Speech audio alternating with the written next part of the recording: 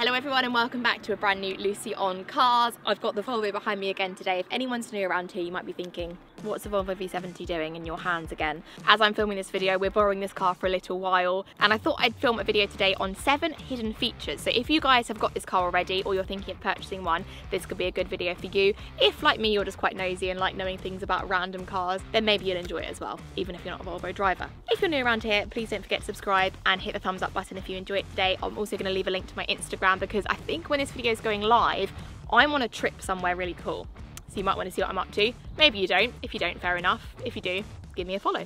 So I'm going to start with the more boring hidden features and we're going to get to the fun stuff. So make sure you keep watching for that. So just very quickly, this particular car is the 2011 Volvo V70 D5 SE Lux. It's a twin turbo 2.4 litre diesel engine. And I'm going to skip past some of the stuff that may before have been like a hidden feature, but I think it's pretty standard on cars these days. For example, holding down the unlock button will bring down all the windows, and when pressing down the lock button, the wing mirrors fold in, which obviously is very handy to know that you've locked your car. That's why I'd use it anyway. But now we're going to get on to the more exciting stuff. So if you're wondering why I'm filming this video, I don't know really particularly why I'm filming it. I just thought it'd be quite interesting. I quite like watching videos where you find out funny features with cars that aren't standard and that you might not know about if you weren't told about it or if you watched a video like this. So hopefully we're helping people today discover their cars. I did the exact same video with my Range Rover L322 about a year ago now, and people seem to enjoy that. So I thought, why not do it on this as well? So the first one is to do with the oil level. So there's no dipstick in the engine bay. There's actually a way to read your oil level from this beautiful armchair that I'm sat on right now. You don't even need to leave the comfort of these beautiful upgraded leather seats from the SE Lux here. So all we have to do, so we're not starting the engine, no foot on the brake.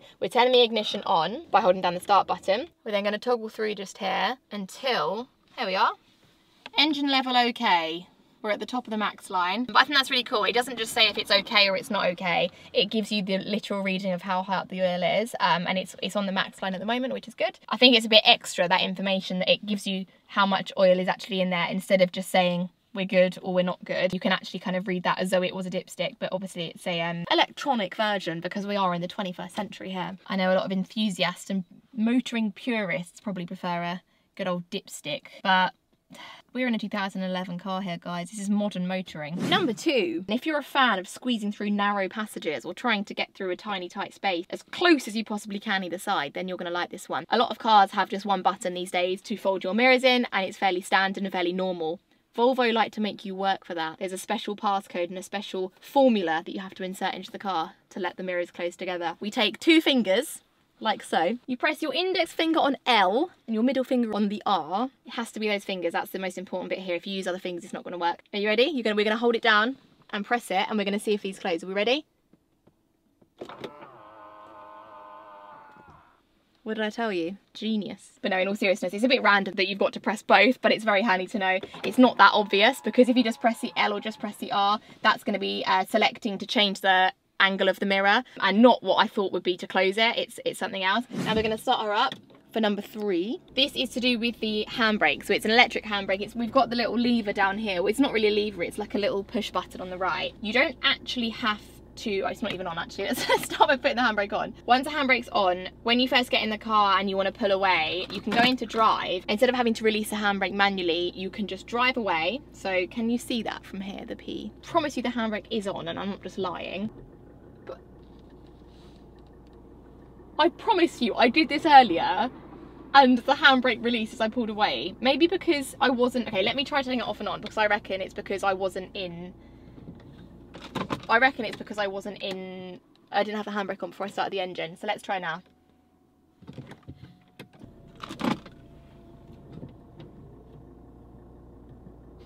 No, we're not going anywhere. What? That worked earlier, George, didn't it? 100%. Yeah. I'm not making that up. When we pulled away from our house, I didn't release a handbrake and I drove and it came off. That is a feature. So a bonus feature is that sometimes a hidden feature does not work. If anyone can explain that to me, please do in the comments, because I promise you it worked 10 minutes ago and now it's not letting me drive anywhere without releasing it. But it's not really a hidden feature, is it, if it doesn't? How weird. How strange is that? I'm going to quickly talk about the paid partner for this video, which is a company called BetterHelp. I've got new glasses, by the way. They're my driving glasses. So a huge percentage of my audience on this channel are actually male, like a big percentage versus female. But 40% of men, this is like a global statistic, 40% have never spoken to anyone about their mental health, but 77% have struggled with it one way or another. So these are like scary big numbers. Therapy is a way that you can unpack any issues you might be having in work, in relationships, in your everyday life, or just in things that might be affecting your well-being in general. BetterHelp is basically a place where you get connected with a therapist that's right for you, and they do this by getting you to complete a questionnaire, like asking you a few questions, and they'll pair you with someone. You then speak to them via a phone call or a video call, or even just messaging if that's more comfortable for you. And these scheduled sessions are any time that's right for you, so it's super flexible and it can work around your busy lives. If the therapist isn't right for you, you can also change therapists very easily, and there is going to be a link below if anyone wants to check it out. Therapy is such a good thing to do for your mind. I mean, I work out in the gym 3-4 times a week for my body. People don't think that you need to work out your mind as well. Like, it's the same thing. We look after our bodies so much, but we're forgetting about our minds, and our minds deserve that same attention. I think it's been viewed traditionally as something like that you have to do, something that is almost a negative thing, like, oh, you need to go and get therapy. But it's not. The reality is it can just be part of our lifestyle when you're looking after both mental and physical health. So like I said, you can check out the link below. You can head to betterhelp.com/LucyOnCars for 10% off of your first month of therapy and get matched with a therapist who's right for you, who will listen and help. So thanks again to BetterHelp for being the paid partner for this video. But yeah, back to the hidden features in this Volvo V70. Now, for the next one, we are going back to the mirrors.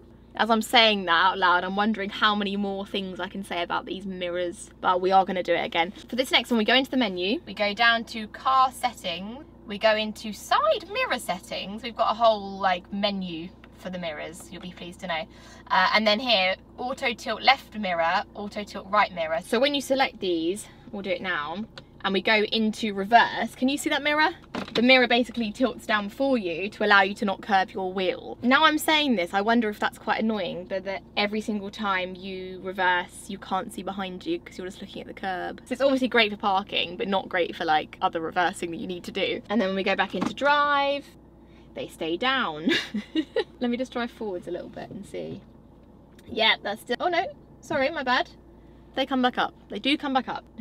Now this next one, we're really getting into the nitty gritty stuff now. I hope you find this cool. I find this kind of thing cool, and if you're watching this far into this video, I think you find it cool as well. This has got another very important sequence. The choreography must be learnt beforehand, because again, this can get quite serious if you do it wrong. A certain input is needed by the user in the exact order I'm about to say, so make sure you have your pen and paper ready. Please take notes, we don't want to mess this one up. So this is to get the wipers up into service mode so you can actually do things with them, because the way this car is built, the wipers are kind of hidden in the bonnet, so you can't really access them unless you do this. I'm sure someone before has tried to, like, I don't know, change their wipers without pulling them up into this mode, and obviously you're not going to really be able to get to them to work on them. So to get there, what we need to do, to start with, if your engine is on, turn it off.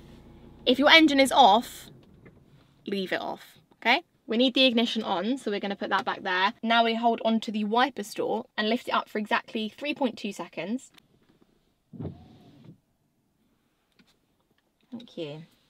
You can then let go of the wiper stalk, and we're in service mode, so you can do whatever you want to your wipers. I'm not sure there's that much you can actually do to wiper blades, but they're there ready for you. Then with one simple press of the start stop button again, they're reset back to normal. Very good. For our final fact, now this is very, very hidden. I wouldn't have had no idea about this, and it's kind of bizarre how you get there, but if you've broken down, pretend we're broken down right now. I don't know what that noise was, ignore that.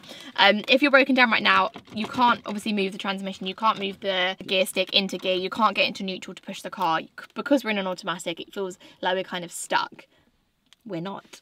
If we head behind here, remove the obligatory polos, or potentially Worthy's originals, then we're gonna get this tray up, little plastic tray here, take that out. We take the key, slide this little silver thing to get the actual key out, and then we put the key, there it is, pop the key. I'm trying to do this without seeing it, so excuse me. There we are. Pop the key in here. I'm not actually going to do it because I don't know if doing it does something that needs resetting, but pop the key in here and then give that a push down, and it basically allows you to put the car into neutral and then roll away. Well, roll to safety, hopefully, not away. Away doesn't sound too safe. But yeah, that's basically it today, guys. That is the 5 interesting hidden features of this car. I cannot get this tray back in. Must also remember to put the polos back, very important, there we are. Thank you very much for watching this video today. Please comment below which fact you found the most interesting, or perhaps someone would do me the honours and rate them from their least favourite to their favourite, that'd be great. Or their favourite to least favourite, or both. Depends how much time you've got on your hands, but I hope you enjoyed this video today. If you did, please don't forget to give it a big thumbs up, subscribe to the channel if you're new, and I'll see you very soon in the next Lucy on Cars. Goodbye. The first one is a safety feature. So we all know Volvos are very safe cars, very reliable cars. You can't reverse. Cameraman, you need to be around this side. You can't reverse with the door open, so I'm going to demonstrate by trying to reverse with the door open. Please observe.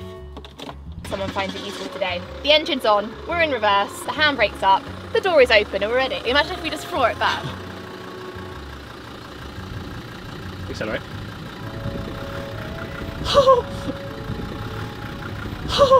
Okay, wait, okay. So we're reversing, the door's shut.